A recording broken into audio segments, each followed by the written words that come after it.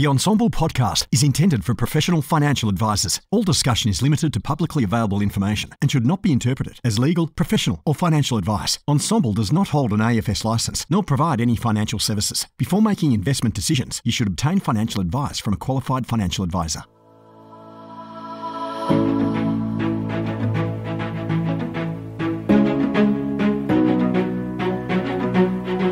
Welcome to the Growth Series, which we're cheekily calling Ensombl on Tour, recorded live at the Future Proof Festival in Huntington Beach, California.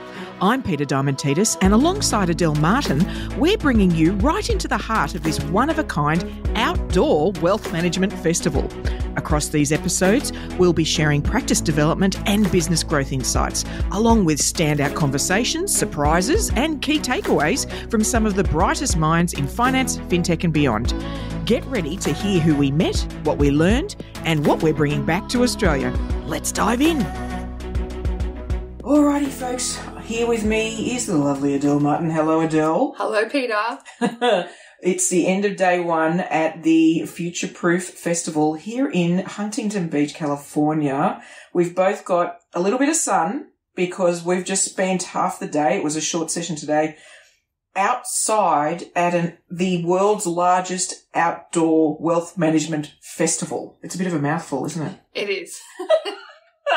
To describe it, before we sort of dive in, to describe it, the best analogy I could give is if you held a conference, a financial advice, it's broader than that, isn't it? It's wealth management as well. Yeah. If you held it at like the wharves at Sydney, you know, those big, long, sort of along the waterfront where Barangaroo used to be, they used to have this like concrete massive wharf. It's sort of like that. This is like a concrete car park that runs along Huntington Beach. They've dressed it up, added massive music stages and booths and tents and all sorts of stuff, haven't they? It is full on. Yeah. It's huge, folks. And to the point that if somebody's going to go off and get something from the other end of the festival, you know, they'll be back in sort of 15 minutes. It's not going to be I'm ducking out for a minute or two. We were lucky today. Day one was just sitting and listening to some sessions. So it was quite an easy day in that sense. And Adele and I managed to nab a couple of chairs under an umbrella.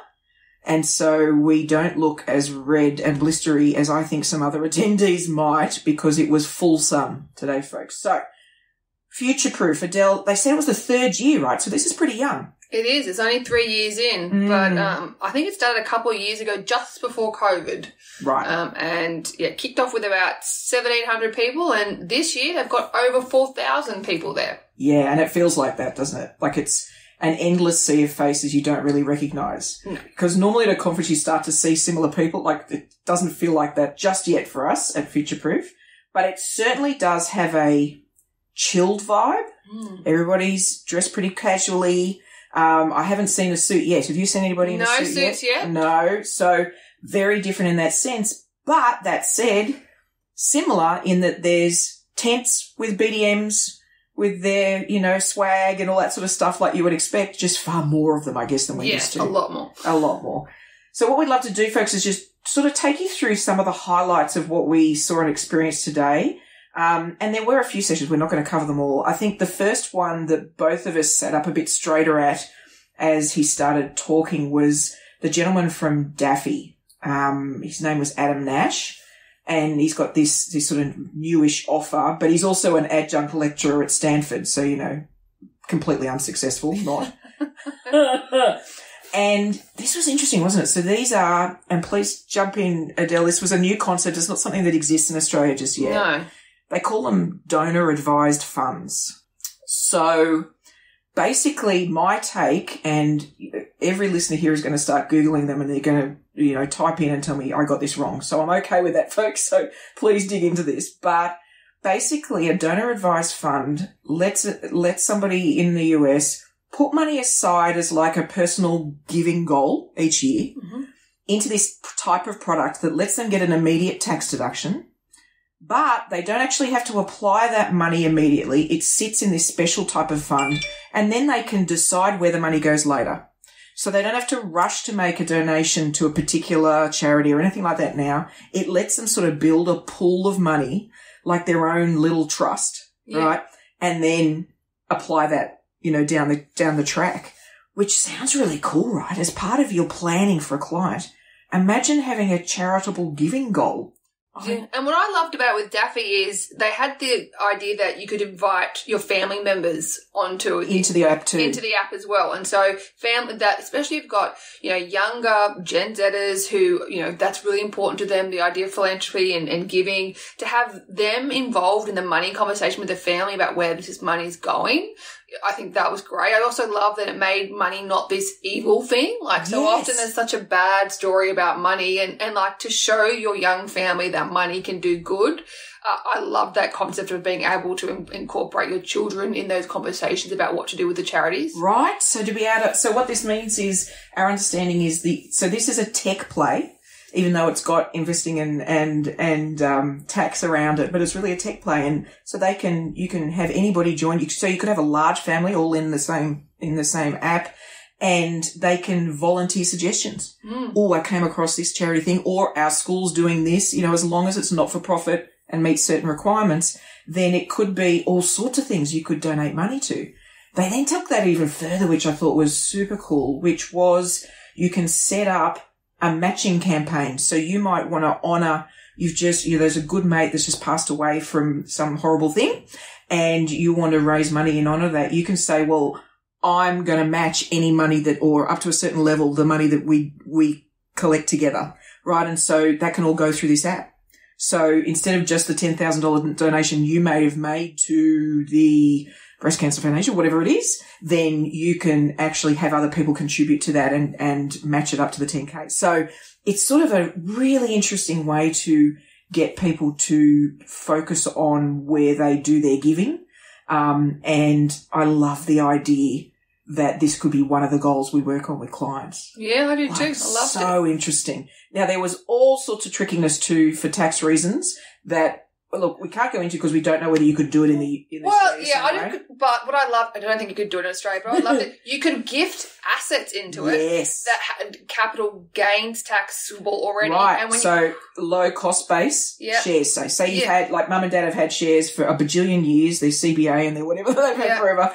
You could move those into this product or the Daffy, and then cash could be applied to rebuy those shares at the high cost base. So you could be making a tax play. Yeah. So that was a sort of aside that he mentioned.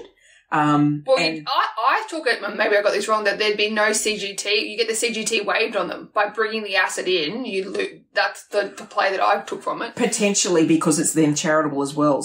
Yeah. So so you're replacing a CGT potentially heavy asset with a new one that's a fresh one and moving it into an environment where it doesn't. Now, of course, who knows whether that would be possible in Australia, but to be honest, even the first level where you're just collaborating on charity give, like I just think that is fantabulous. And it could be as granular as your kid's school or the local, that it could be really local as long as it met certain requirements. So, I mean, for sure, I'm reaching out. There's an email here we've got that I'd love to reach out and find out what how that could work, because I don't know about anybody else, but I'd love to have that as part of a review meeting. How cool would that be? Yeah. What are you doing with your charity if you pick this year? Yeah. I think it'd be fabulous. And I think for this intergenerational wealth transfer we're all talking about, some of that money is going to go to charities. So why not, like you say, involve your adult kids in that discussion? Make it real. Make them take part. Well, they said also they see a huge surge in donations right before tax time. Yes. Like on the 31st, their tax year is calendar year. So on the 31st of December, whole heaps of money goes into this. Yeah. And I think, Aussies love a tax deduction if you can do good with it at the same time and choose your good. And wait where it goes. So just put it in here and then you can take your time. Yeah. Find 10 different things. Don't just go and slap it onto one thing just because you're in a hurry for tax. Yeah. Yeah, it just really stood out. I thought that was super interesting. So the next one up that was, it was interesting. Now, we are both tech curious people, right? We love our tech. And we do want to keep this a bit growth and practice management focused. But they had a gentleman from a senior exec from Google on stage, and they were talking about AI and wealth management. And there was a few interesting things that came out of that as sort of themes, wasn't there? One of the ones that stood out was they all had the view that legacy CRMs as we know them are going to be massively disrupted by AI. And the reason they gave was because AI can see through multiple sources of data. It can see, and when they say data, they mean videos, recordings, text, PDFs, and your CRM. So there's going to be this massive disruption. Hence, groups or apps like Salesforce, HubSpot, those sort of people are investing in understanding this because they can see it could completely nullify the basic CRM. And I thought that's interesting. You know? I also think what stood out that he said was he didn't think that advisors were going to be replaced by AI and robo. Yeah. He thought that and we already saw that. We already saw that robo didn't take off how people had thought they were going to take off. He thought that yes, AI will have a place in investment, but it'll be advisors using AI in the engine room, right? Yeah. Rather than the public going direct. He said. So I thought that was, interesting that, Absolutely. And that came across consistently was this is going to be the machine behind you. This is going to be the thing that can just get so much more done in much shorter time frame. Yeah, I think the word what you're going to be, it's going to be the creator and you're going to get to be the editor. Yes. Yeah. Yes, super interesting. And I think the other expression they used, and it's something they said that all of the apps and tools and everybody trying to work in the tech stack now is using. So I figure it's something we should probably all learn to look out for is AI can help us know what the next best action is. So you could be sitting in something that can look across all of the different things your client had, like we've got data for our client for, and it'll say, you know what, you should probably pop them an email because. So it's going to be able to predict what we should be doing so that we optimize our time and can do things in a really impactful way as opposed to just mass batching way, which I thought was really interesting. Although, can I say conversely, we both commented on this. He talked about, the Google guy talked about 5 ways he saw wealth management taking advantage of Gen AI. And he said, the first one was operational efficiencies, and I think, the appropriate response is duh. But he then said client experiences, and I think both you and I are like, woo, and we're like lent in. But when he said client experiences, he then went, yeah, like creating proposals or portfolio optimization. And we're like, that's not a client experience. No. So interesting that at least it's everywhere, right? Where we mistake what we deliver as the experience. And it simply isn't. So I thought that was actually pretty interesting too. The only other tip he did give was that for lots of us in smaller practices, we're not going to have generative AI doing everything for us yet, but we can start being ready.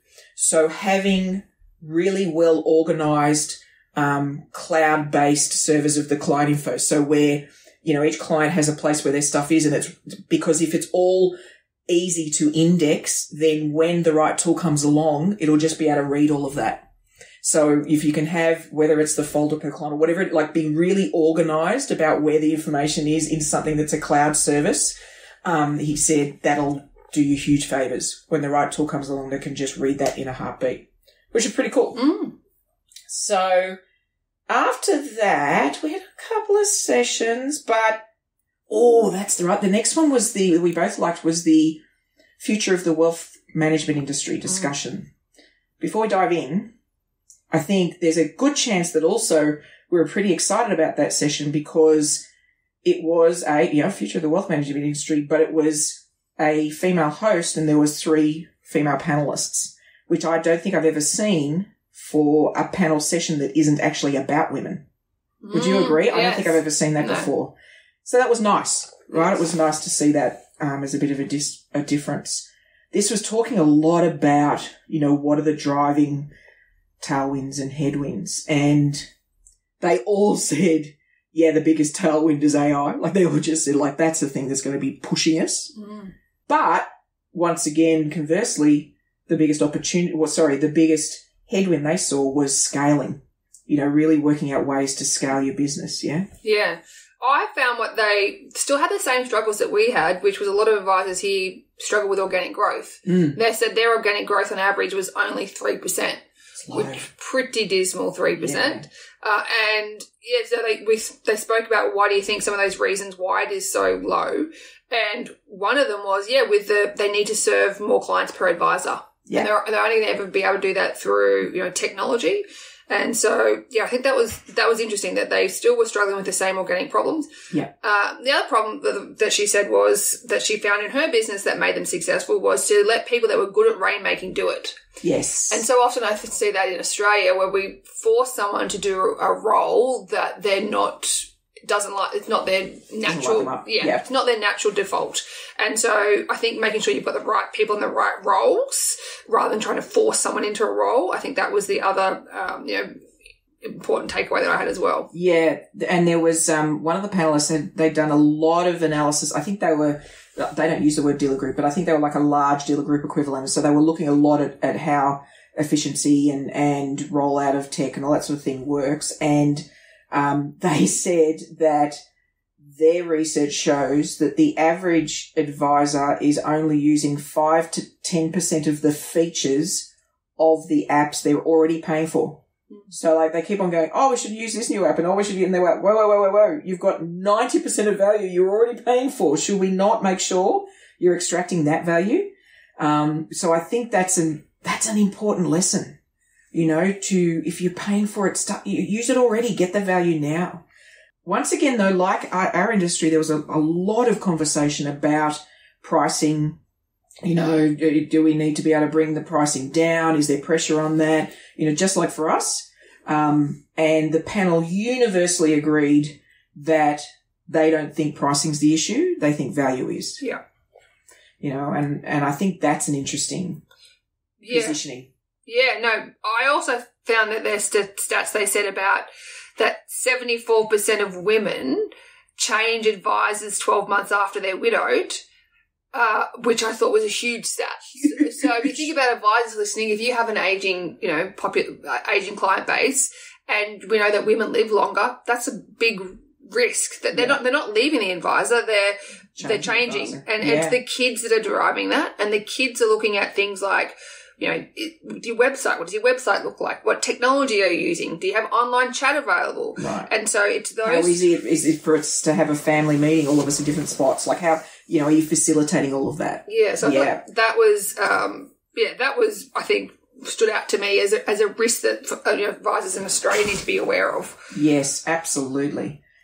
Overall, just on that, the other thing that has stood out so far, folks, we're only in day one of this conference, but I would say as a group, they are so focused on investing in structures. So Adele and I were chatting on the bus on the way back, and I don't think I heard a single, aside from the charity giving concept, I don't think I've heard a single goals-based advice type of language, that sort of thing that we see a lot of. I'm not seeing any yet. Now, that doesn't mean it doesn't exist, but I thought that was interesting. Yeah, and I think we said that we thought the reason was that they don't have compulsory superannuation. Yeah. So they have to have investments as more of a focus. With that. Yeah, they've got to sort of get that started, for sure. So then the last lot of session, appealed to both of us very much. This was the fintech demo drop. Yeah. 7 minutes each app for 7 fintechs. And they had narrowed that down. Was it like 200? It was some ridiculous number of applications they got. They narrowed down to this 7. And so they just had to come up and pitch. And they were very sharp, very polished. Right. It was very great to listen to just from a presentation point of view about how they just articulated their message. What I loved they did was they started with what the problem was. Yes. And so this is so often I see even advisors do with their marketing, they talk about the solution, but solutions have no value unless they've got a problem associated with them. All of them were very good at nailing what the problem was that they solved, and they did that very quickly in their first 30 seconds to a minute. Yes, there was a handful that we really, really, that we sort of really liked. You liked Finny, right? Finny AI? Yeah, I thought Finny was interesting. Now, I don't know if we'd be able to get this here just with our laws here, but it basically went to like 300 million, a database of 300 million. It had all of this data about them. And so it could do personalized outreach to them. So as in it knew based on things like, it knew just had, if someone just had a baby, or it knew if they just got divorced or they just sold a business. And so when it did their marketing campaign, whether that's cold outreach on phone or email or LinkedIn, it was super personalized. And so, and she demoed it live and showed us how much information live you could find out about a person, like what habits they're into, you know, whether they liked golf, and she live demoed it. It was, we looked at each other a bit freaked out, actually. We did, actually. The words out of my mouth were, that's really creepy. Yeah, yes. I think what they're doing is trawling all of the social media and connecting it. Yes. So the things they're saying on LinkedIn versus the things they post on Instagram versus the stuff they do on Facebook, like I think that it's collating all of it, right? Yeah. Which, like we say, it's a little creepy. But the other thing, though, it did highlight for me is how impactful, even for clients, let's just translate that from prospects, people we don't know, to people we do know, our clients. Imagine how much better our comms would be, and we'll get to that later with one of the tools that they flagged, if you could really capture some of that personalisation, making your communications deeply personal. You know, clearly that's going to work better, isn't it? It's going to connect better. So that sort of, this personalisation thing came through as a theme, didn't it? It did. With marketing, with communication to current clients for marketing, definitely this personalised. Across the board. So dispatch was the next one. On the fly, folks, we picked these up in 7 minutes, so please excuse us if we don't explain these well, but this is a tool that connects data across your tech system. So do you remember the app? So it was like your Salesforce with your analysis tool, with even where you invest your clients. Yeah, everything was seamless. Yeah, so it's sort of saying, hey, if you update info in one place, we're going to make sure it's updated everywhere else. And information is only ever captured once. It's not ever re-entered more than once.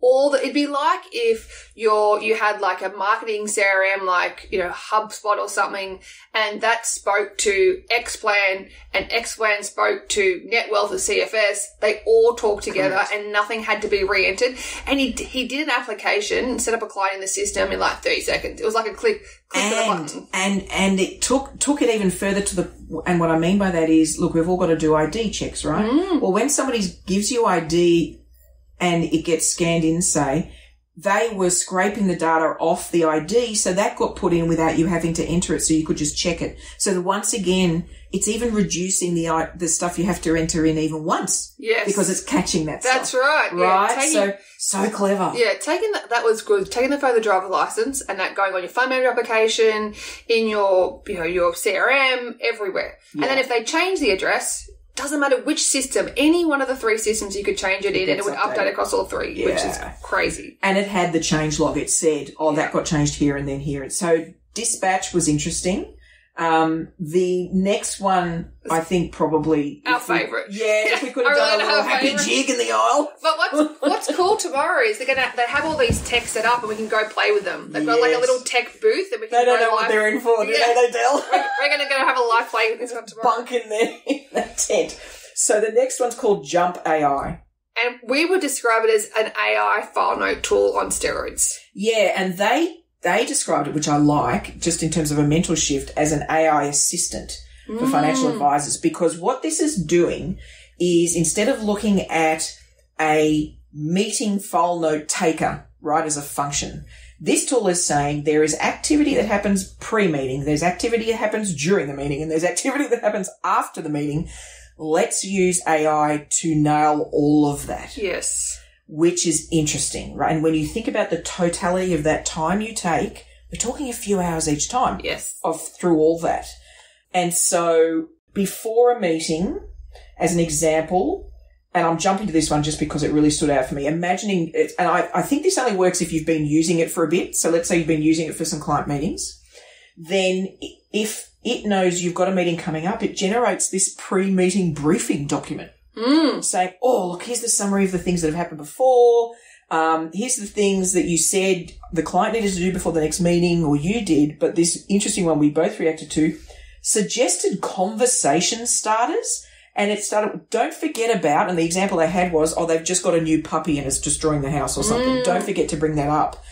How fabulous is that? Yeah. For me, this was how you could see 300 people per advisor. Yes. This was the tool. I'm like, this is going to give people that scale because you can't have that personalisation and remember everyone. No. And so it was the sort of stuff I think is going to be, the game changer. Absolutely. So it preps you. Right. So then you do the meeting and you can have, what was interesting is that I think they were pretty agnostic about where the meeting was. It could be Google Meet. It could be any of the tools, Microsoft Teams or whatever you like, Zoom. They really didn't mind. It then takes that recording, turns it into a proper meeting note. So not just a transcript. You could turn it into a proper note, then you could really give it an indication of how you wanted that to be structured. Yeah, you can customise the back of it. Absolutely. But I love that it also read it and picked up tasks from it, which I think is great, but then it just went that next level and it could push the tasks into your CRM. Yes. So there was no more like copy and pasting stuff from here into there. Remember to ask your admin to do this. It just ended up in your CRM. Exactly. And it did the same with email. Again, it didn't just create the email summary to the client. It let you send the email summary connected to Outlook. It just went that next step to make things even easier. And particularly tailored for financial advice, meaning the notes had sections on financial data, fact find data, but also even, they called it time horizon triggers, like things they talked about that are going to have down the track that might impact what you do for them, which I thought was really clever. The other thing so there was two other things that were interesting. They had, so should you want to go back, you're like, what exactly did they say then? I want to make sure. Maybe it's a quote you want to put in the SOA. So then if you went to the note, so the note it's produced, and go to a section there, it'll bring up for you a quote of what they said. And if you still want to listen, it'll actually play what they said. So it's really letting you dive in to get really deep back into the note without having to listen to the whole recording. I mean, that's what we'd all have to do now. Yes. Just listen to the whole recording again, all hour or whatever it is. And that part of it, this whole look back into a meeting, it had a chat function for that, so you could ask it questions about the meeting. Yeah, it's like a mini chat GPT. Just for that meeting. I also love the analytics feature that it had. So this for me is that training. And I think as an advisor, for me, I always think that we should treat ourselves like professional athletes. And professional athletes watch their games back. They want to get better. And so this is what this tool allows you to do. It does stuff like what was your talk time, but also it lets you, and this is what I think if you had a team, if you wanted to do some oversight, this tool would be interesting because it lets you know when did things like consent, was there consent in there? Was things like the sentiment, did the mood change? Talk time, who talked the most? Yeah, there's the analytics I think will be fascinating both for you and also if you have a team. Absolutely. And as we were saying on the way back actually from the conference, the minute you turn on something that the team knows is watching that, their behaviour instantly changes. So if they know then that the machine is monitoring, say, talk time, and they know that the reason it's monitoring that is we want to have the clients talk more than us, they'll start being more aware of that, even before they get the data, right? So you really do get what you measure. And so I think those analytics, they even had keyword tracking, which I think is interesting. So I think that this is like version 1.0. Like imagine where this can go once it gets smarter and smarter. So I thought, Jump AI, we both did a little jump, I think. Yes. In reaction to that particular one. And the last one, you want to cover the financial, they call it. Yeah, financial. And this wasn't just a theme that came up here. This was something that came up a few times in the other presentations, was the idea of having a app that would be white labeled. And so the idea is that the advisor should be in your pocket. I think they said buzzing in your pocket or something, or vibrating in your pocket. And so and they made this somewhat sad statistic that people spend about 5 hours a day on their phone and they're looking at it 96 times a day. So every 10 minutes, people are picking up their phone. And what they're looking for is things like messages and socials. And what I thought this app particularly did well was it was a way for the advisor to update, their current clients, but it did it like in a social feed. It was very similar style to how people would scroll Facebook or Instagram, but it was an update from the advisor. Yeah. And so the other thing that I thought that he did, so for me, just this whole thing of we can't just have a client portal, because this is what this was, a fancy client portal. We have to have a client portal that enables an app. Yes. Can we just stress that to anyone that's in the techno space listening, has to be an app. We have to be able to do push notifications. Yes. Otherwise, it's useless. And You've got to be able to interrupt through. There was a lot of talk about the noise, the level of emails, the distraction. Like everybody's dealing with that, and I think we've all experienced that. Where the client says, "I never got that email," they clearly did. Didn't open it. You've got to be buzzing in their pocket. I completely agree. Huge. And the other thing that they did well, again, hopefully we get to demo how they did it. They had a section that made it easy for people to be able to refer their friends to you. So I'm going to check that out tomorrow to see how they exactly work. But they reckon there was an increase in referrals because it was now with this app easier for people to refer. Yes. And so, but also these apps then became a conversation starter. They said that the people were at dinner and they were like, bragging about their financial advisor having this app, and the other people saying, well, my advisor doesn't have this app, and then they could refer. So it became something that people talked about. And so, there was definitely this theme throughout the day of the importance of an app for the advisor to be able to stay, connected to their clients. Yeah. I think those days of, you seeing a client once a year and that's the only conversation they have, and you think a generic email newsletter that goes out, it's just not going to cut it with this, especially with, younger clients coming through. Yeah. They want that more personalisation, and that's what this does. Yeah, 100%. So that was broadly the day. Like I said, my overarching thing is there's a lot of talk, there's a lot of personalisation of investing, like they're going deep into that. Not as goals heavy. We'll see if that continues. Maybe won't. Tomorrow will be super interesting, folks. So today was just these sessions we were watching. Tomorrow, there's two things they do quite differently as part of Future Proof, and they call them breakthrough talks and breakthrough meetings. Did I get that right? Yeah. Okay, so breakthrough talks are where, as part of the process of deciding to go, you suggest topics you're interested in, and they will try and put you on at least one or two of these tables where 6 to 8 of your peers will be there and you talk about that topic, right? So I've got one tomorrow that's about, practical applications of AR or something. Yes. And we're all going to chat about it. So that's an interesting concept, right? So A, you meet a few people because you actually have a conversation, and B, share ideas, which is cool. Then they have this breakthrough meetings thing, which is it's sort of like a professional dating service. And I mean, not dating, but I'm having, like tomorrow, I think I've got 5 or 6 of these one-on-one meetings. So, I said, what type of conversations would I like to have with people? And I picked a couple of categories. They get to then say, hey, I'd like to meet with you, Peter, and I accept or deny them. And then the times are just booked in. So did they say 15 minutes? I feel like I think 15 minutes, yeah. So sit down, talk for 15 minutes, next. Yes. I'm imagining there's probably a bell that's going to ring and then up we get and move to the next table. So we don't know what that's going to be like. We don't know if that's going to be good or bad. I can't wait to report back tomorrow evening on how that goes. There will also be other sessions we'll be attending, but it's certainly different. It is unlike any conference I've been to. Would you agree? Yes. I haven't been to another conference where they had puppy walking or as an activity, but yes, certainly not another financial planning conference. No, absolutely. So we'll look forward to checking in tomorrow, folks, and letting you know how we go.